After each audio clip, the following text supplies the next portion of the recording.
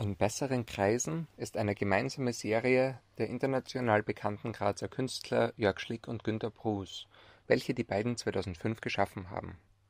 6 Blätter der 28-teiligen Serie werden im Rahmen dieser Ausstellung gezeigt.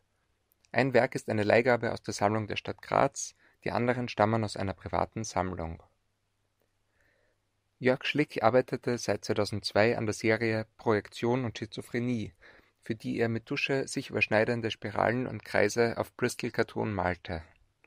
Die monochromen Werke sind auf Schallplattenhüllen gemalt und die Spiralen bewegen sich bei allen Werken der Serie in einem Kreis, der den Umfang einer Schallplatte hat.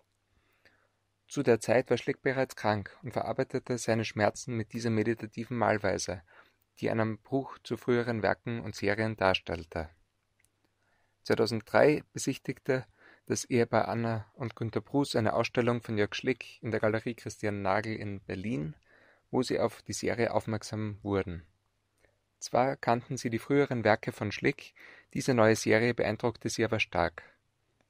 Auf einen Brief von Brus an Schlick folgte ein gemeinsames Treffen in Graz und in Folge entstanden gemeinsame Arbeiten und Werkzyklen, etwa die Serie Spiralnebulose Gedanken oder das Werk Exosphärenkolorit.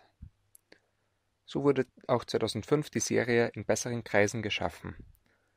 Günter Brus nahm Arbeiten von Schlick, die nach einem ähnlichen Prinzip wie Projektion und Schizophrenie mit Spiralen in einem Kreis gefertigt wurden, und ergänzten sie mit Ölkreide und Farbstift, teils durch Sätze und Phrasen, die Weltbilder hinterfragten, teils durch figurative bis abstrakte Zeichnungen und Übermalungen.